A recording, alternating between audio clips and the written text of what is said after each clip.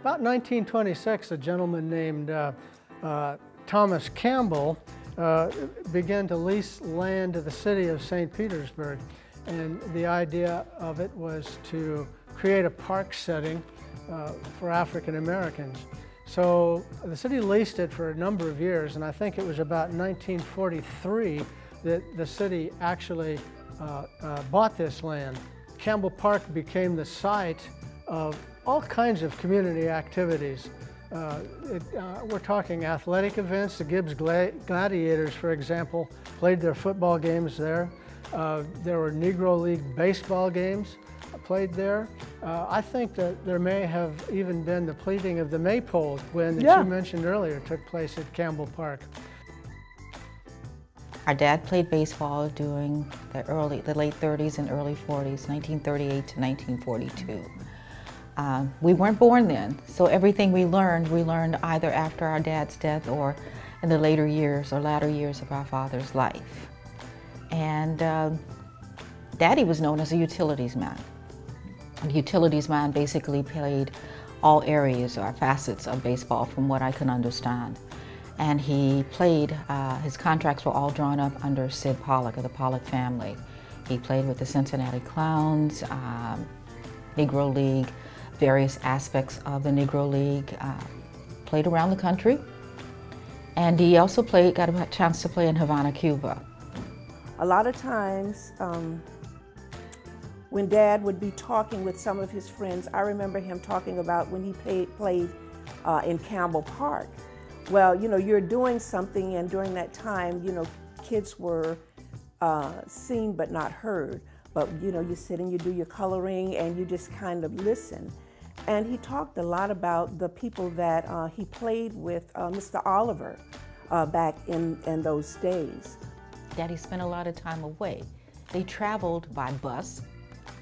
And oddly enough, when they were here, Daddy had a home to go to. But many of the Negro League players later ended up staying in my late husband's accommodation that only the Negro League could stay in. And my late husband was Robert Swain, and he housed the Negro League baseball players. But one of the things we want to say too about Campbell Park is that there was a performance by Ray Charles in that outdoor arena, and some people say about 3,000 people attended. But the dairy farm was across 16th Street from Campbell Park, and that was actually the home of the Immaculate Conception Catholic School, which was the Black Catholic school. It was started in, I guess, about the early 1950s. The first graduating class, which would have been 8th grade, was in 1959. And that was only 3 students that graduated. That was Barbara Wimbish, Donna LaCroix, and Gwendolyn Wilson.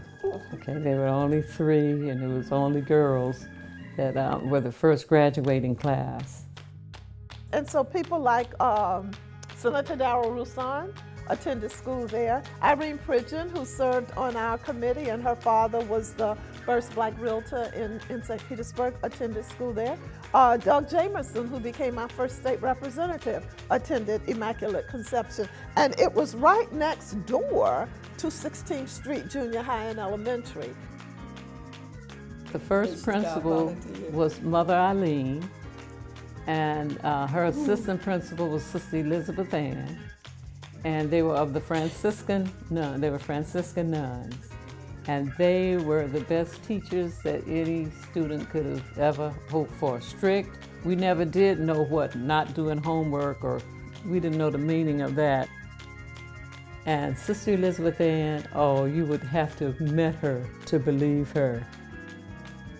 So many people were Catholic, you know, white businesses and stuff. So she called up Howard Johnson, the manager at Howard Johnson, and she says, okay, I'm with whatever, St. Paul's Immaculate Conception, and we're about to bring some of my students out there for lunch, you know. So I said, oh, okay, sister, no problem, no problem. And then she would show up with all of us. Black kids. With all these black kids, and it was a frenzy. But since he had told her to bring us, they went ahead and seated us. And when she walked us in, she started naming her students, as if to say, these are my students, they are children, they're human beings, you know, and they will be seated. They could not turn a nun down because they thought that they would go to hell, you know. So they would never tell a nun no. Yeah, they were Catholic, so they would let all of us in, 35 of us, to any six-gun territory, Silver Mermaids, anywhere activity, and expose us to the finer things in life. It made a difference. We had the best education of any black students could have had, you know, during that period of time.